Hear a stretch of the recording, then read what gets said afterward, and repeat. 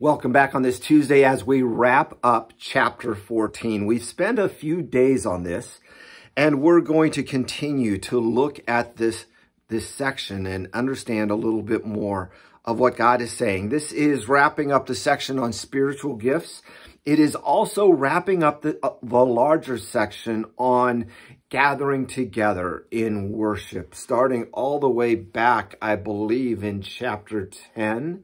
Maybe even a little bit before that, and moving through here as he gives those instructions. The last few chapters have been focused on spiritual gift. This one especially on speaking in tongues, and how, in a way, you get the idea that it was being overdone in the church.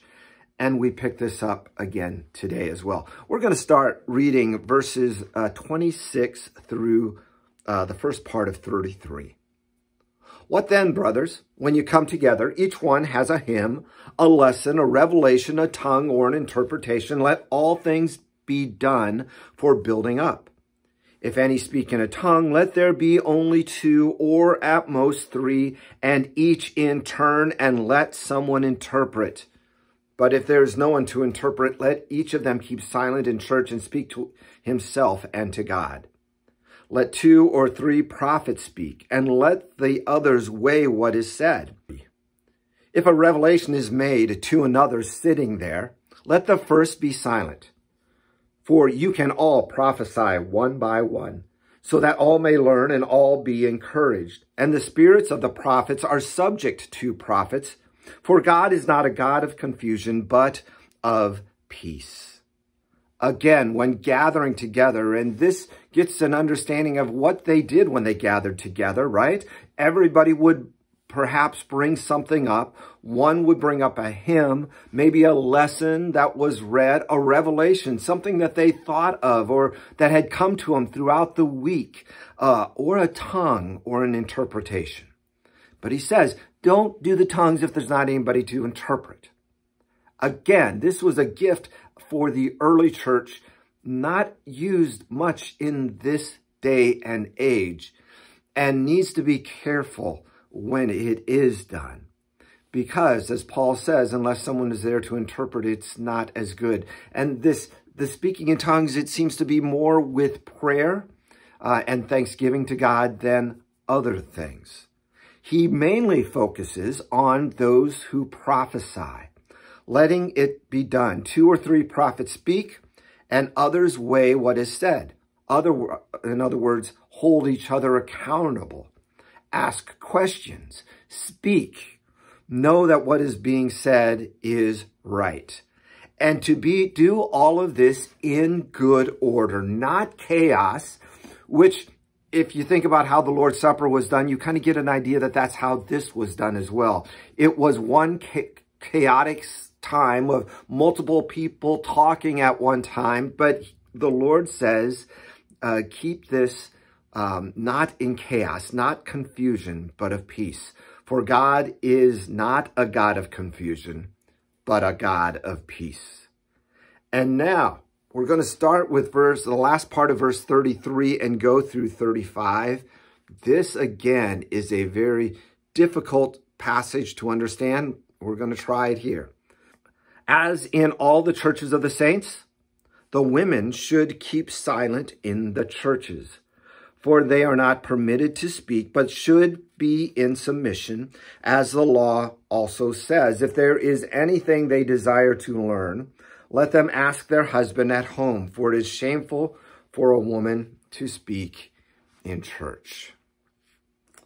Here's, again, these are very difficult words. Some said, well, it's cultural at that time, and there might be a little bit to it. Yet, it says in the last part of verse 33, as in all the churches of the saints. So, does that part, as we look at it in the ESV, that applies to this section. Some might put it with the section before, God is not a God of confusion, but of peace, as in all the churches of the saints. That's how we should be. Or with this one, as the ESV does, with the women keeping silent. Is that a command for all? Now, we also need to remember the context that is being spoken, the context of the prophets speaking, the word of revelation, the discussion that is had. I take it as being in that context. Perhaps some women were the main sources of confusion, maybe in their speaking of tongues or arguing with the prophecies, the prophets, or having some problems with that. We don't know what it is. But Paul says it is shameful for a woman to speak in church. We take that speaking to be the proclaiming of the word of God. Again, I know this is a very difficult one to understand and to fully comprehend. Someday I'll do a lot more research on it and share more, but that's all I have for now. Let's wrap up with verses 36 through 40. Or was it from you that the word of God came? Or are you the only one it has reached? If anyone thinks that he is a prophet or spiritual, he should acknowledge that the things I am writing to you are a command of the Lord. If anyone does not recognize this, he is not recognized. So, my brothers, earnestly desire to prophesy, and do not forbid speaking in tongues. But all things should be done decently and in order.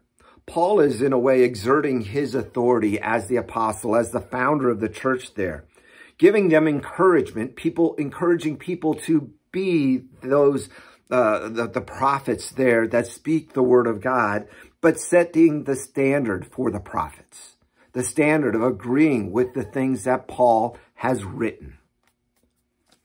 And again, he repeats his call for good order. All is done in good order and not chaos. God is not a God of chaos and confusion, but a God of peace and a God of order. We see that in his creation. That's all for chapter 14 as he wraps up this section on worship. Tomorrow we're starting chapter 15, a great chapter that focuses much on the revelation given to Paul, specifically concerning the resurrection of the body. A great passage. Don't want to miss that. We'll see you on Wednesday.